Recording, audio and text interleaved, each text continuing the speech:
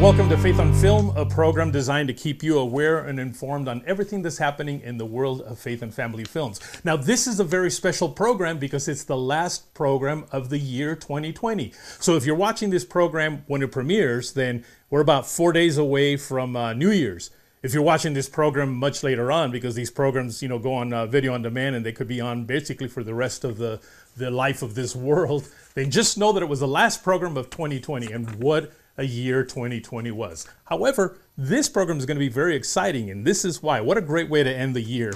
As Paul Long is founder and president of Kappa Studios Incorporated, a production and full-service post facility in Burbank, California, Paul knows all sides of entertainment, the business, the technical, and the creative. He recently produced the family comedy Selfie Dad, which had a theatrical release this summer. The documentary film Putin and pilots for several television series, World Grace, American Ingenuity, and Do Life Big. Now, Paul has 35 years experience in film and television and a solid reputation in the industry as a post supervisor and service provider for major networks and studios like ABC, Disney, Warner Brothers, MGM, Sony, Colombia, Paramount, Fox, and Universal. I hope I got them all there. Now, I have two guests with me today. Brad Silverman credits include 2 films written and directed for Lionsgate, one of which, Grace Unplugged, was named Best Faith and Family Film of 2013 by Movieguide, Focus on the Family, and the Dove Foundation. Brad is also the recipient of Movieguide's Epiphany Award, which is given to those responsible for the best wholesome, uplifting, and inspiring movies and television programs. Most recently, Brad wrote and directed the faith comedy drama Selfie Dad, which was released again this summer. Gentlemen, welcome to Faith on Film. How you guys doing? Great to be here. Thanks for having us, Isaac. It's been a long time coming. We're glad to finally talk to you in this format. This is great. Yes, this program is intended to basically let people know all that you guys are doing that are in the faith and family business. Now, normally I'm going to do this completely different today because normally this is where you all get to share your story. But you guys sent me a video that really does the best job at telling the story of who you are and how you got into filmmaking. So if you don't mind, we're going to watch that video instead on this first segment, all right? You got it. Excellent. Roll the video. My goals were to make money, and I was worshiping the money. That was my point of interest. And I had identified, I felt like I wanted to become a millionaire by 31 years old. So that was a personal goal.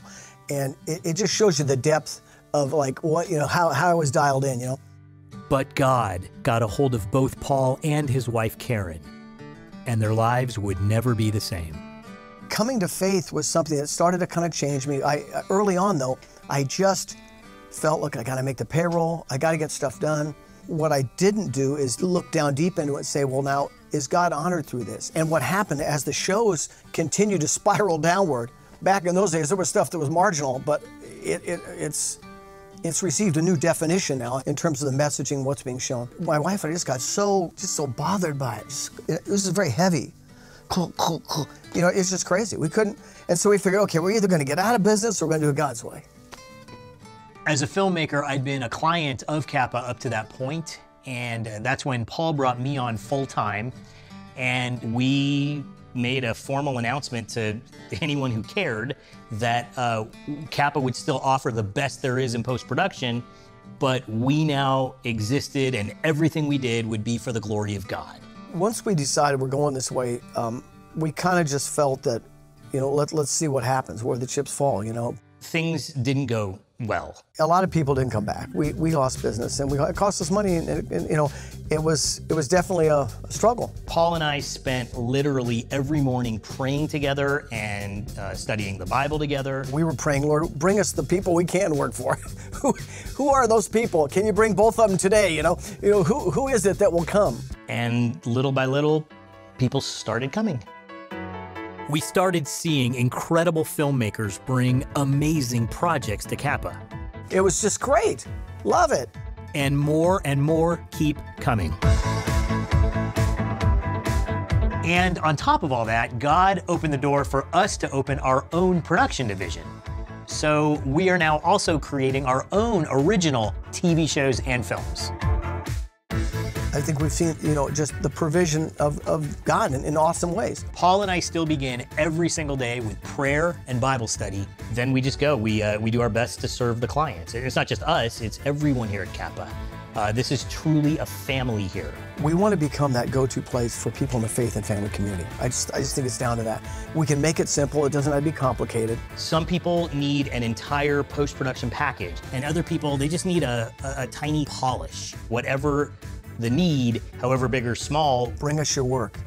If you're a Christian project and you're working, bring it our way. We care about what you're doing. And if the producers that do projects, if we can help them get them done and make them better, now we're promulgating things into the culture that are good messages. So if there's one, could there be 20? What if there were 100? Would there be 500 people that are just creating product, TV shows, whatever you can imagine or dream up that honors God? If we can do that, that's my goal. And that's what's getting me out of bed. That's why I come down here.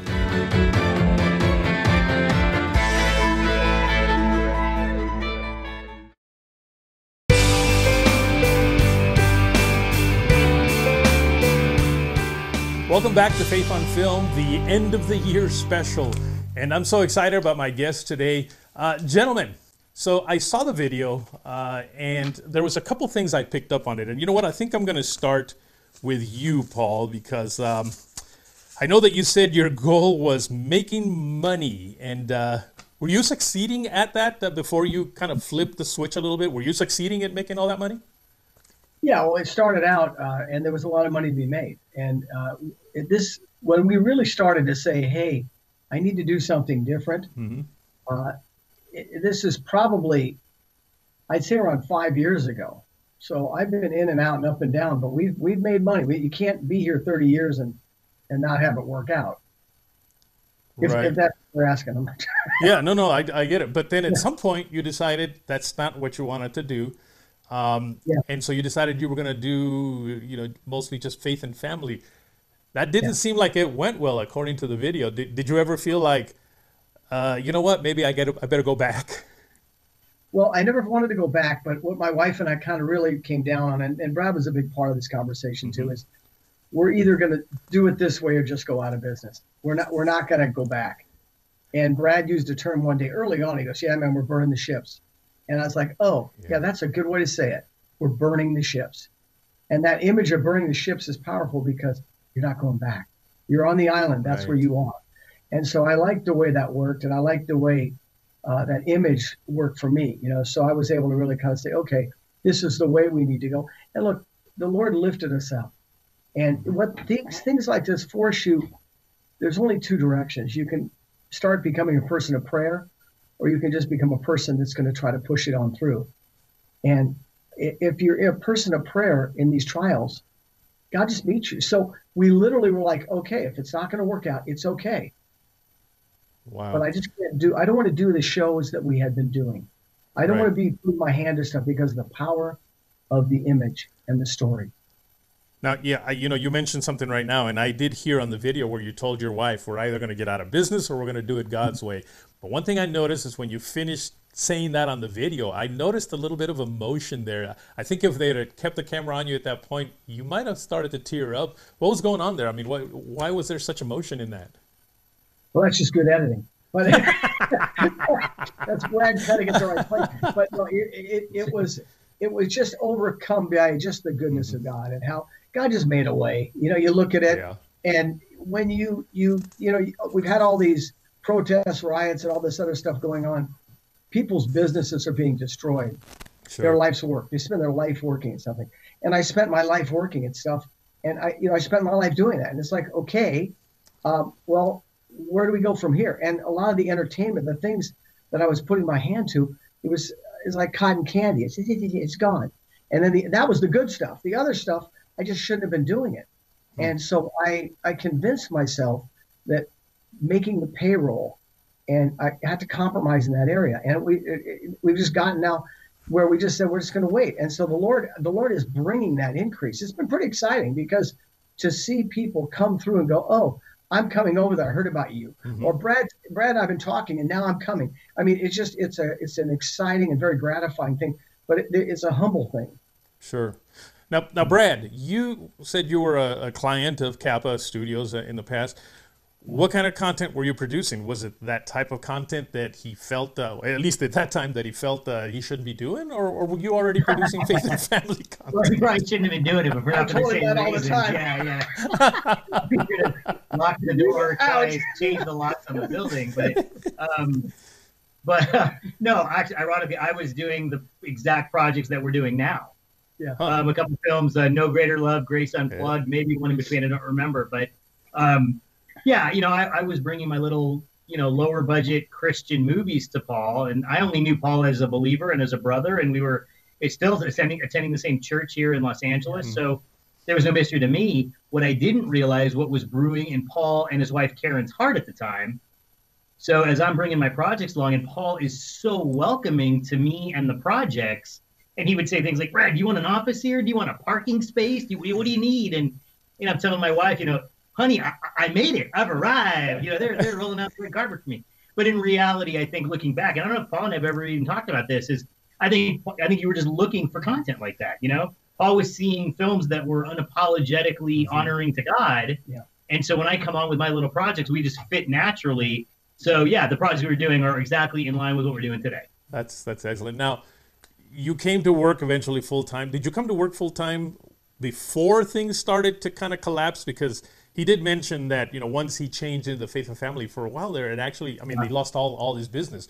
Did you come full time before that or after it started to pick up? Paul could probably answer that better than me. I'd say probably right around that time, kind of entering the transition. Yeah. I love to tell this story because Brad and I we went to man camp 3 years in a row. Yeah, there's a church, a men's retreat at our church. Okay, so we go to man camp, and every time we go to man camp, we're talking about the Lord, and we're having a great time talking about working, and Brad thought, gee, I'd love to get on board with you guys. I'd love to have you. There was a very collegial sort of a conversation. Nice. But in the fullness of time, it was that third year that things all lined up. And when they did, by the time we got out of the mountains, it was done. It was like that. And we knew, and I think he came here the next week, on Monday or something, we started. It was full time immediately, and we started going. And what we did is in letting people know that was that time where we started to really feel the effects of burning the ships. And Brad, he can tell you the story. He came in, he was talking about announcing this, because we were doing this show and that show. And then I got where I was saying, I don't want to do this show, and I probably ought to say no to this guy. And so there was a transitional period in between there. But when he came, we put the hammer down and we said, okay, we're just going to go this way now. And what I felt is at that time, Brad was there because he, as a writer and a director, he was the guy I wanted to work with to start to create stuff. And we both had interest in terms of being creative, doing creative things and in storytelling. We had that interest that we shared. And so I felt like this is an opportunity for me to work with him, build a department and a production unit that could really lay waste to what's going on here in the culture and start pointing out different. Okay, well, I'll tell you what, we're going to take another break. And when we come back, let's talk about one of those projects, which, of course, I see the poster right behind you. I don't know if that was the first one you guys collaborated on officially or not, but I believe it was. And so we'll come back and talk about that and something else that hopefully you're okay talking about, but that is the fun film that you guys are beginning to work on, all right? Folks, don't go away. We'll be right back.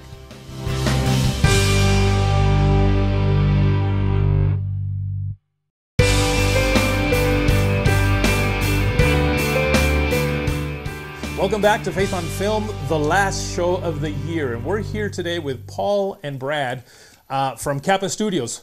Gentlemen, so you put this movie together, and I remember you invited me, Paul, to screen it when you guys were not even totally complete with it. I took my grandson to see it with me, and he absolutely loved it, which told me that you guys have a winning thing when you can capture a young man and his interests. So it sounded like it was going to be a great movie. Tell me a little bit about how that came about. Well, so we knew we wanted to make a first project that was sort of the first official Kappa production as a feature film. And I mean, there was no mystery to it. We were just praying about it. We had another film that we were doing. You know how it goes, Isaac. You had a number of projects in the works or at different stages. And then we just looked at different possibilities. And this one seemed like a great fit at a number of different levels, both at the budget level and the content level. It was kind of what we I think if there was anything else, if there was one thing that we both kind of everything we agree on, one thing was we want to do something that was very truthful, very in your face, very unapologetic in its messaging, but also funny. Yeah. And I think it was your wife Karen that I never came up with the idea of truth and humor together. So truth and humor. So with that as sort of a theme, I come from a almost pure comedy background. So it felt like a good fit to do something that was funny, but also really in your face with the messaging and with the humor, hopefully diffusing that it's in your face. Well, now I know that the intent was to release it theatrically in the summer, which you did, but at the same time, COVID hit. How did that affect what your plans were for the film? Please. Yeah, well, yeah, that is a fine question. We were slated to go out theatrically. We had our P&A funds ready to go, and we started meeting, having all our meetings, and we moved the date from April 24th, which was right at the beginning of this disastrous year in terms of the COVID, and it was moved down to June, Father's Day weekend, June 19th. Right. And we started out thinking we were going to get in the theater. It was all planned. We were, pretty excited about it. At least I was. He maybe he doesn't get excited too easy. But yeah, I was pretty excited about it, and I thought, well, this is great. We're projecting a message. We're gonna weave truth and humor together. Awesome. We're gonna put that out. Yay! The Lord is going to be honored through this project. That's what we thought. And God, in His power, glory, and wisdom, decided, you're not doing that. And so we went out on all the streaming platforms, and we got into Walmart, and all those things happened. But I think we were mercifully protected because there were millions of dollars queued up to be spent for P&A marketing for the theatrical release. And had we not moved that date early on, we would have spent most of our money at that time. It would have been like a month, maybe a few weeks left. Yeah, we would have spent all the money for theatrical release. That wouldn't have happened. And then the theaters would have shut down, and it would all have been for loss. So God spared us by having the date being moved. Yeah. They didn't spend all the money. So we look back. I'm obviously in a perfect scenario. We would have been great if COVID never hit, right? Yeah. But in our little world, we were protected from major negative effects of it. So we're very grateful. Yeah, that's right. Is that fair to say? It was a mercy of God. Incredible. Yep. And it didn't have to be that way. So now we say, okay, well, what do we do now? So we are walking out this whole adventure in ways each day. Just say, okay, Lord, what's it going to be? How do you want us to go? And there's some stuff that we hope will come back on your show another day to announce, because there's some pretty fancy stuff that is up ahead as it relates to Selfie Dad and all, there's a lot of stuff. But we've had a lot of neat things happen. We've been approached by a group that wanted to have us go out in Spanish language. And we said, well, we don't have money for that. And they said, we're taking care of it. So we have a Spanish language outreach that's just starting now, which we never had thought of. Our distributor did not want to do that. We wanted to, but he would not allow it. Here we are. We are now going out in different Spanish things. We've had a worldwide press tour for Selfie Dad in Spanish, all Latin American countries. So that's the Lord all the way. And this guy had seen the movie, and he's like, you know what? This really impacted me. This movie has got to get out. And I want all the Latino communities across the country to see this movie. So this is what it's awesome. And so we've moved out of trying to move it down the track with our own hands. We've been prevented, and now God is doing it all the way. So what's the best ways for people to kind of just keep in tune with what's happening so they'll know where they can see it, where they can see it here in America, how they can see it in the Spanish version? What's the best way to follow it? Yeah. Well, we have a number of projects that we're involved with at Kappa. Kappa, yes, that's one that we produced in-house, but I would describe it this way, Isaac, that there are some projects that we are a big part of, and there are many projects that we are a support or part of, if that makes sense. So, for example, The Chosen, the TV series The Chosen, or the films Unplanned, going far back to God's Not Dead, the same people that did it. So with all these projects, I would say, honestly, the best way is probably through social media. Anyone's welcome to go to our website, kappastudios.com. All right. But our website of our social media, Kappa Studios, Facebook, Instagram, and so on. Fantastic. Yeah, that'd be great, because they can go there and know everything that you're doing, not only with this film, but with all the films that you're doing.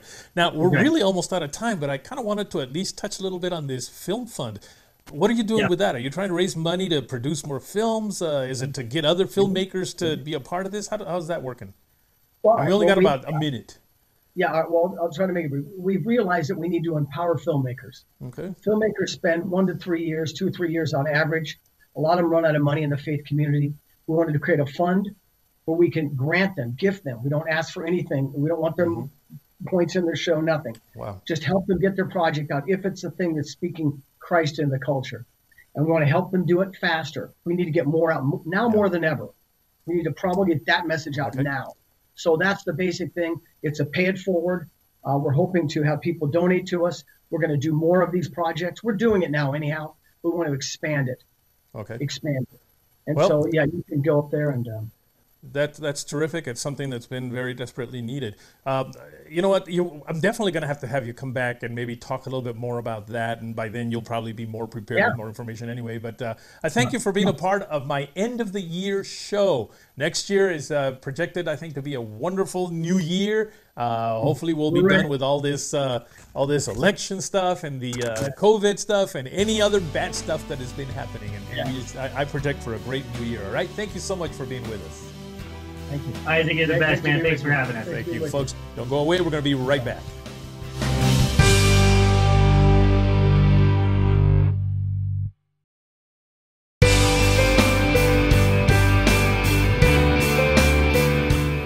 Welcome back to Faith on Film. I'm so grateful to you that you joined me for this last episode of the year 2020. I can't wait to see what God has in store for Faith on Film for next year.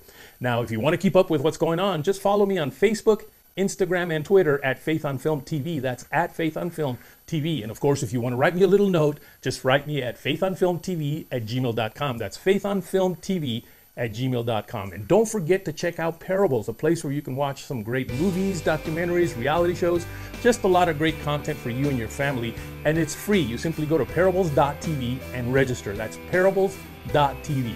Well, we have come to the end of this show and the end of the year. So until next year, or next week, take care.